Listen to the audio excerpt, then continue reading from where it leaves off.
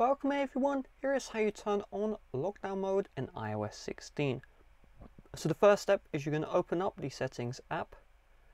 From here you're going to scroll all the way down until you see privacy and security.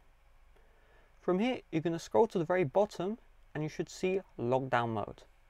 Tap on this one and you will have a warning that this is mainly for people who are, under a risk of cyber attack.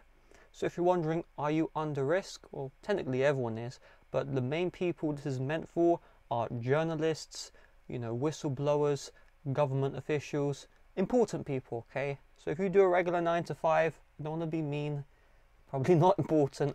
I'm just saying, you're probably not, and you probably won't need this mode. If you are a journalist, if you're, someone in the government, then yeah, you're going to be under attack, so you just tap on turn on.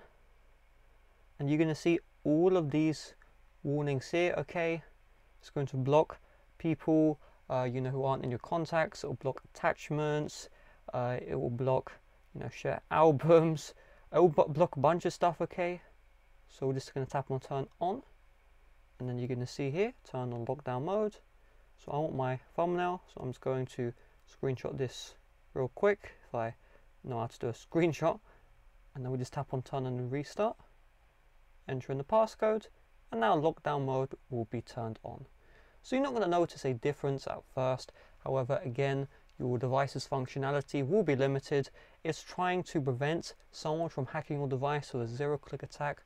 In the past, someone could FaceTime you and your phone would be hacked, okay? Someone could literally just send you an iMessage and you'd be hacked. Lockdown mode attempts to prevent that. Same with, attachments. You could be hacked via an attachment. Stuff like that, alright? So if I unlock the device, nothing looks different, it's just, a lot of features have been limited. In order to turn off lockdown mode, you're back into privacy and security, and then you find where it says lockdown mode, and then you turn it off and restart. Nice and simple. So with that being said, thanks for watching, see you guys later, bye bye.